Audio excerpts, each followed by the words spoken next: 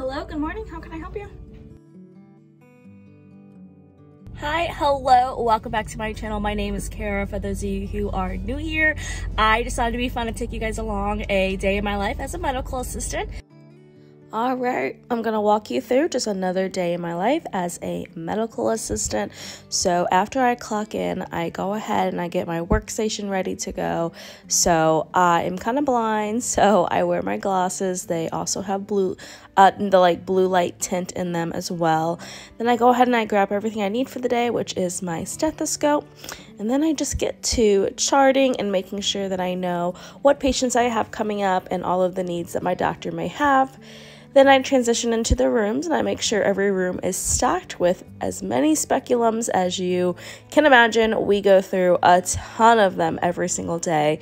So then I just go through and I stock and make sure that we have everything we need, from gowns to blankets to cover-ups and everything kind of in between. So I like to organize and make sure that the room for my provider looks put together, everything is organized, and it really bugs me when the gloves kind of pop out like that. It's just a personal thing.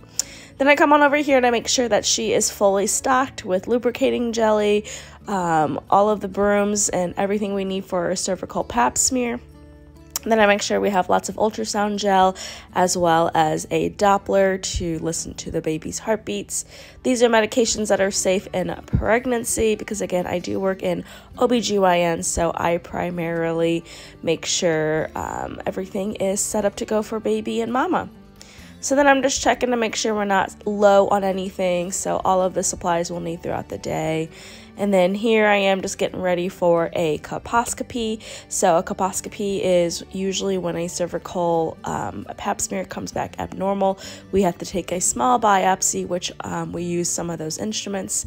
And then here is just the overview of making sure I have all of the iodine wipes, everything from the saline to the vinegar, and then of course we need the actual biopsy containers themselves. So yeah, I just always make sure every day I'm stocked.